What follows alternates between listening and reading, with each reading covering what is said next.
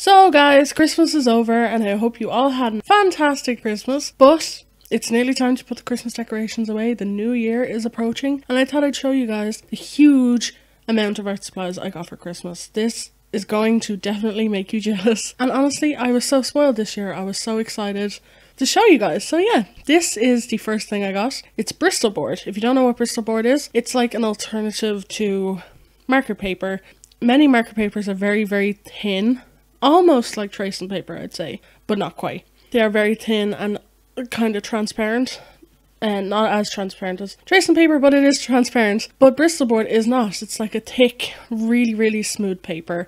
Almost card, but not quite, because it's a lot more pliable. You see now when I open the notepad that you can see that it is quite pliable, but it is quite thick as well, and it's so smooth and soft and white. I got a really big pack of it, 20 sheets. The second thing I got was a pack of brush markers from Winsor & Newton. These are grey tones, and what I love about this is you get some cool grey tones and you get the warm grey tones, so you don't have to like make do with what you got. You got both ends of the spectrum, and you get a blender in this as well, so it was fantastic. And I really wanted the brush markers because I got one at the start of this year, I think it was.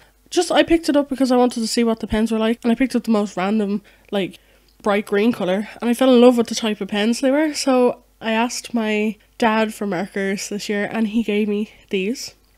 And what he also got me was another set of markers. These are rich tones. I did want the mid-tones, but they didn't have them in stock, so I got rich tones because I do have mid-tones in normal markers, like alcohol-based pro markers. You know, I can mix and match. And then I got also skin tones, so I was completely spoiled with markers. Don't think I'll have to buy markers for a very long time. These skin tones are absolutely gorgeous. I cannot wait to start using these, especially with the Bristol board, Bristol paper.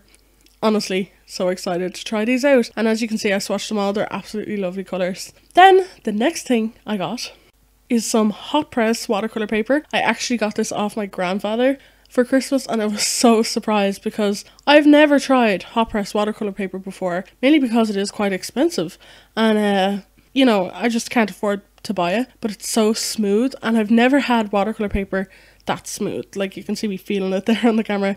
It's gorgeous, and I almost don't want to use it. It's so pretty. I also got off my dad's some watercolor paper. This is like my favorite brand of watercolor paper. It's the Aquafine. It goes with my paint set that you see me use all the time. This one has quite a bumpy texture to it. I'm trying to show you here. You can kind of see it, and it's definitely not smooth, and it's cold pressed.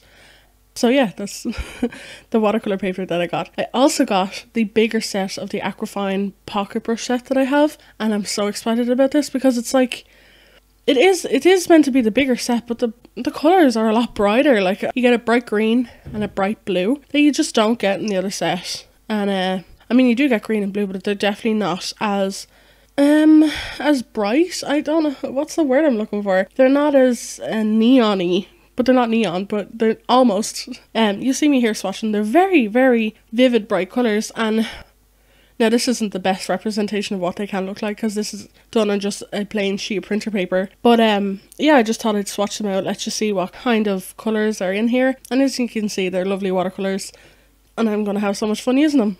Next, I got a whole bunch of amazing brushes, and you'll see why. And I also got off my grandfather, which you'll see now, some fantastic watercolour brushes. They're graduate Winsor, they're Dale Rowney watercolour brushes. Absolutely beautiful. Number 12 and a number 1. And then I got like a wash brush as well.